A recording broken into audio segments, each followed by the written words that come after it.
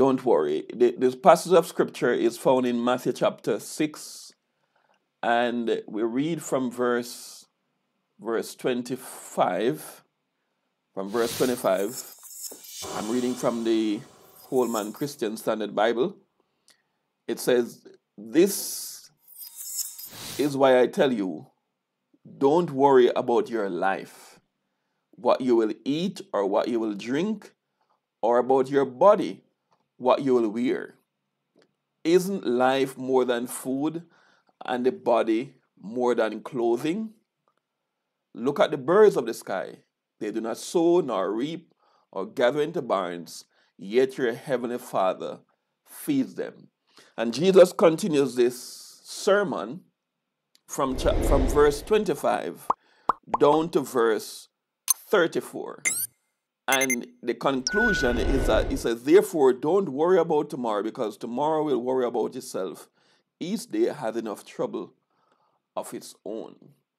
Now, this sermon or this passage of scripture, I find it to be one of the most organized passages of scripture in the Bible in terms of homiletics. As a preacher, you most times have to take a passage and get the message from it, and then you organize it to present it. But in this passage of scripture, I don't know if Matthew is the one who did it that way, or Jesus presented the sermon so well organized, but it has all the elements of a good sermon. It has the introduction, it has the body with all the points laid out, and it has the conclusion. It might be an easy sermon to preach for most persons, but for me, it's very difficult because it's so easy. It's so well laid out. And the message, the thesis statement of the sermon is, do not worry, or do not worry about your life.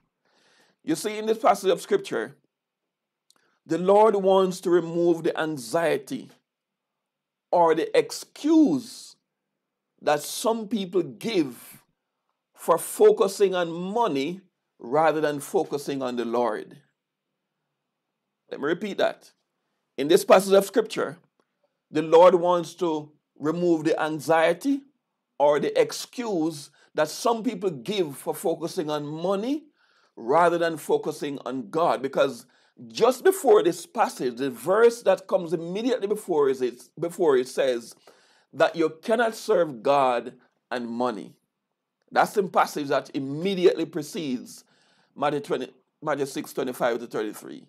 You cannot serve God and money at the same time. And so this entire passage, this entire sermon is making the point that you don't need to serve God and money at the same time. You can focus on God and all will be well with you. So Jesus says, don't worry about the two main concerns that people have, or two of the main concerns that people have: food and clothing. Are you with me? Food and clothing. And I want to philosophize it in the sense that we are worried about what to eat and we are worried about how we look. Those are two of the main concerns that people have in life. And Jesus is saying, don't worry about it. Put me first and I'll take care of it. That's what Jesus wants us to do. And so he says to them, if you want to know if you want to know that God is trustworthy, if you want to know that God can be trusted with these two very important aspects of your life, Jesus says, look at the birds. Look at the lilies. If you want to know if God can take care of you, look at nature. If you want to know if God is concerned about you, look at God's work in nature. You know, as I prepare this message, I reflect on a concept that I go through with my students, that there is a philosophy there is a theology that dominated the Enlightenment era between 1700s and up to the 1800s. It's called deism. And deism is a type of rationalism where they try to look at nature to say you can break it down and nature is predictable. They claim that nature is so predictable that they can't find any evidence that God is at work in nature. And so they will not deny that God created the world, but they deny his continuous involvement in the world. They feel that everything is predictable and it must be able to be explained by science. But Jesus, my brothers and sisters, is calling us tonight. Jesus is calling us in this passage of scripture to say, look at the birds, look at the lilies.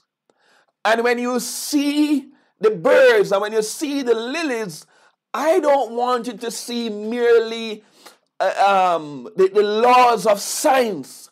I want you to see God at work. When you look at the birds, when you look at the lilies, I want you to see God at work. And that should help you to know that God will take care of you. So the two things I'll do, and I'll close. Number one, he said, look at the birds. In verse 26, he says, look at the birds of the air. They neither sow, nor reap, nor gather into barns. And yet, your heavenly Father feeds them. If we go by the science of it, scientists will tell you that it is natural. It is based upon nature. But God is saying, look at the birds. The birds don't gather anything into barns. They don't have any barns to stock up things. They don't have any fridge. They don't have any cabinet. But your heavenly Father, Jesus is saying, it is your heavenly Father who feeds them. And then it says, aren't you more valuable than birds? The lesson from the birds is that God will take care of the food. God will feed you. And if you want more evidence of that, I'm going to run through some Bible texts here. In Job 28, verse 39 to 41, the Bible says, can you hunt the prey for the lion? That's when God was questioning Job. Or satisfy the appetite of the young lions. When they crouch in their dens or lie await in their thicket, who provides for the raven? Who provides for the raven his prey? When his young ones cry to God for help and wander about for lack of food, God is saying, it is he is the one who feeds the raven. In Psalm 137, verse 9, it says, he gives to the beasts their food and to the young ravens that cry. And one of my favorite Psalms, Psalm 104, the entire chapter of Psalm 104 reflects upon the providential work of God. It says, these all look to you to give them their food in due season. When you give it to them, they gather it up. When you open your hand, they are filled with good things. When you hide your face, they are dismayed. When you take away their breath, they die and return to their dust. And the final text I'll give you is Matthew 10, verse 29 to 31. Jesus says, are not 2 sparrows sold for a penny? And not one of them will fall to the ground apart from your Father. But even the hairs of your head are all numbered. Fear not, therefore. You are of more value than sparrows. So I want to invite you, my brothers and sisters, to examine your life right now where you are. And recognize, just look for today. Just think about from this morning until now. And I want you to recognize that your life is not an accident. Your life is not an accident. Your life is well cared for by your heavenly Father. You know, I heard one preacher ask a question and I thought about it and And I get a very, very powerful point from it. He said, listen, the breath in your body is not air. Because if it was air, then when somebody die, you could blow on them and they come back to life. He said the breath in your body is a life from God. So the very fact that you're alive, it means that the life of God is inside of you. You are very special. You are very special, and God will take care of you. And that's why the Apostle Peter said in 1 Peter 5 verse 7, cast all your cares upon him because he cares for you. When there was drought in the land for 3 years, God fed Elijah with a raven by a brook. And when the brook dried up, God sent him to a widow who had only a handful of meal remaining, and God fed Elijah for those 3.5 years. And in Deuteronomy chapter 8, Moses reminded Israel that it was God who fed them throughout the wilderness journey. It was God who fed them when they were going through a land of desert. And so he concludes with them, man shall not live by bread alone, but by every word that proceeds out of the mouth of God. So God can feed you. So don't worry. Don't worry.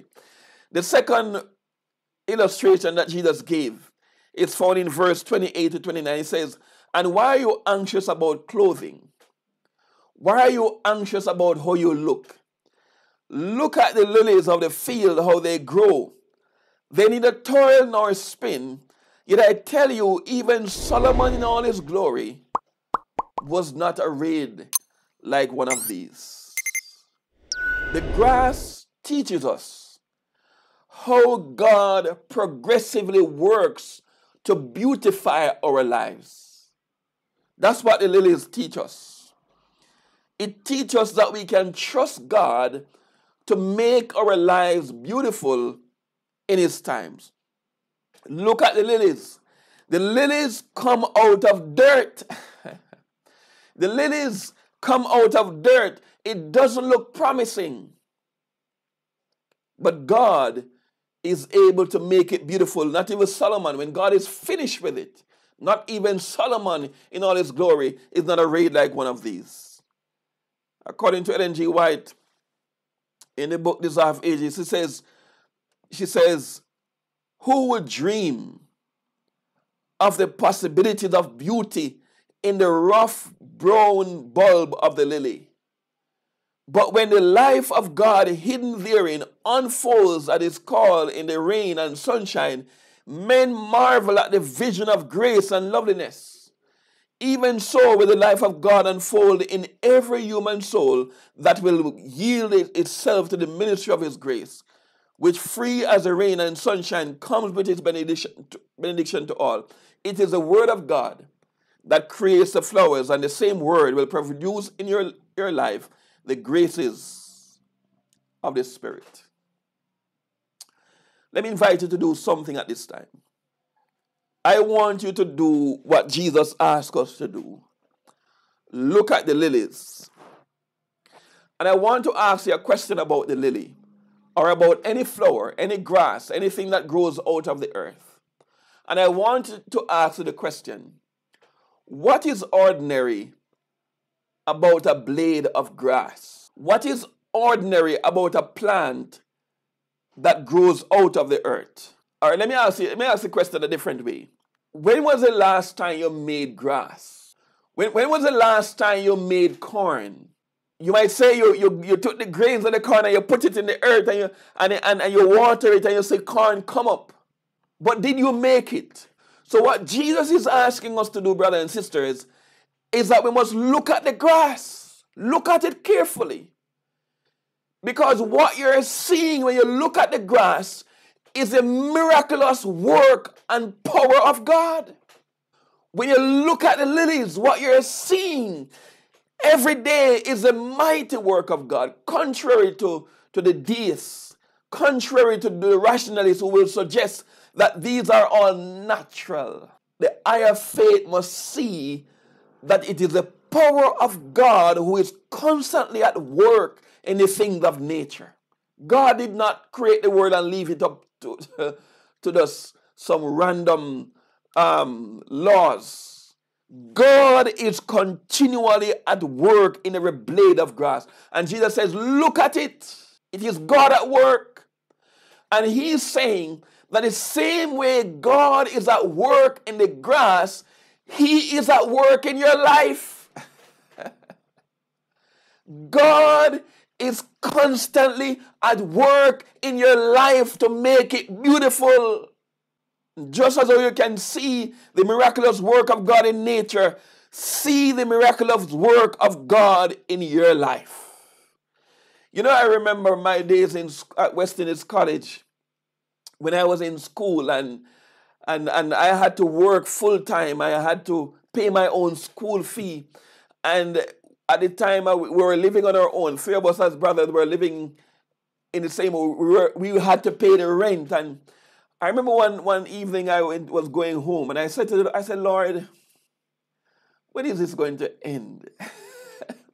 When am I going to have some money? When am I going to stop living like this from hand to mouth, living in uncertainty about the future? And I remember the morning, I was lying on my back on the bed, and the sun was just coming up over the horizon. And the Spirit of God showed me clearly as day, I'm telling you. He said, look at the sun. He said, that sun that you see just peeking out over the mountains. He said, if you sit there on that bed and don't move.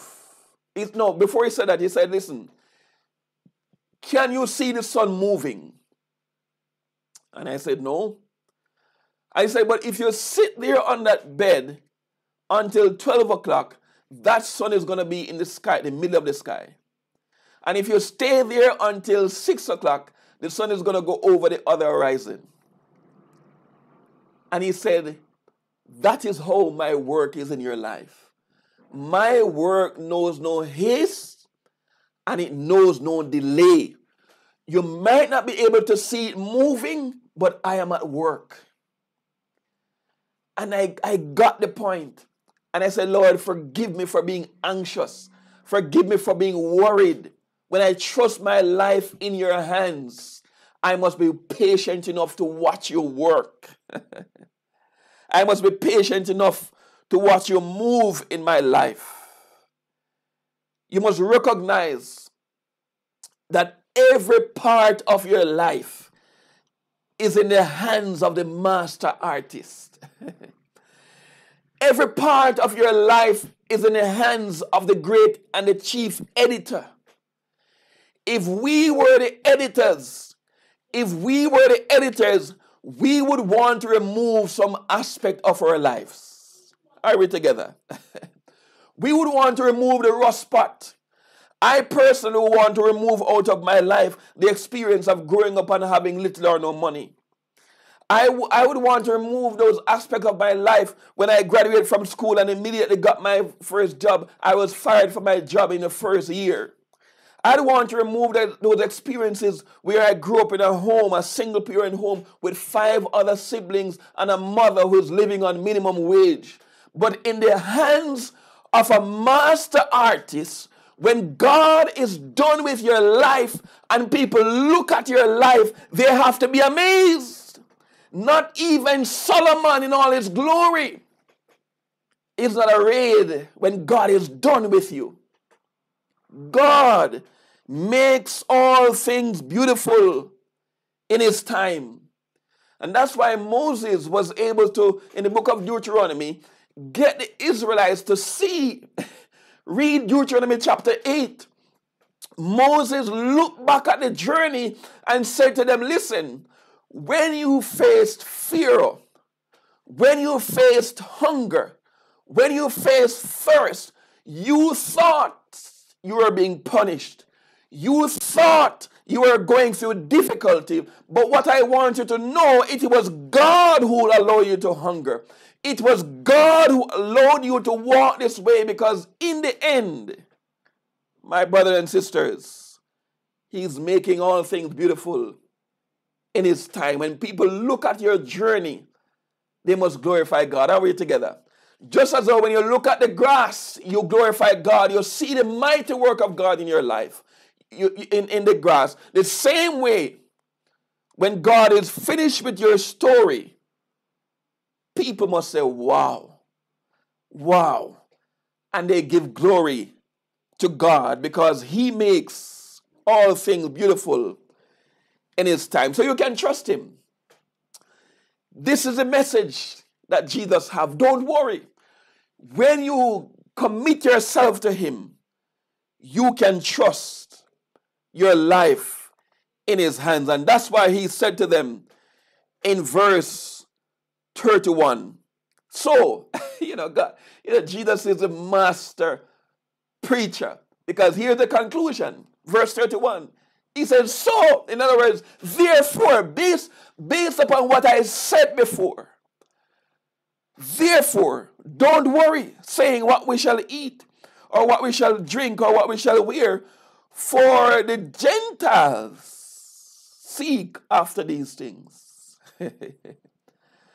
But your heavenly Father knows that you have need of all these things. I must touch on the Gentile thing just before I close. One of our leaders was talking about missionary to the Chinese in Jamaica, and the gentleman was mentioning something interesting about the Chinese. He said when you go to a Chinese home, one of the first things they will give to you is a cup of hot tea. And the reason they give you that hot tea is so that you won't finish it. You will take some time to finish it. It will give enough time for you to have a conversation. And he said that Chinese generally don't have time to talk. They don't have time to have conversation. Why? Because they are busy 24/7 making money. They hardly have time to entertain anything else. They are busy making money. And Jesus is saying that's how the Gentiles live. But people who trust God don't live that way. People who trust God are not anxious and worried about money and food and clothes. And that's why he says in verse 33, but seek first the kingdom of God and His righteousness, and all these things shall be added unto you. Therefore, don't worry about tomorrow. Jesus is saying, my brothers and sisters, if you trust Him, if you surrender your life completely to Him, He will not only feed you, but He will make your life beautiful in His time. Before I close, I must tell you another story. When I just graduated from school, I accepted a call to ministry, and I spent 4 years doing my bachelor's in religion and theology. And when I graduated, I was assigned to my home district in West Jamaica Conference to work as a Bible worker. And I remember one of my friends from high school was passing me on the road. Both of us went to the same high school. We graduated from high school, and he went on to college, and I went on to college. But here's a situation where this gentleman, he owned his own car. I never owned any. When I went in the car, he had a wife sitting beside him. I couldn't afford a wife. And he was talking about his house in Coral Gardens. I never couldn't even think about. Matter of fact, I wasn't even paying rent. I was living with my mother. And I started to think about my life. I said, God, did I make the right choice? God, when is this going to move? When is this journey going to get somewhere? And God said, don't worry, trust me. Be faithful in what I have assigned you to do, and I will make things beautiful in my time. And I can assure you, my brothers and sisters, that indeed, God does make everything beautiful in His time. So don't worry. Don't worry about food. Don't worry about how you look. Don't worry about how you look in the eyes of others. Because when God is finished with you, not even Solomon in all his glory will be arrayed as how God makes your life beautiful. May God help us, my brothers and sisters, to trust God, to put Him first, and trust Him wherever we are in our life right now, that indeed, just as how He works to beautify the lily, God is working to beautify your life. God bless you. Amen and amen. Dr. Williams, my Lord. Wow, wow,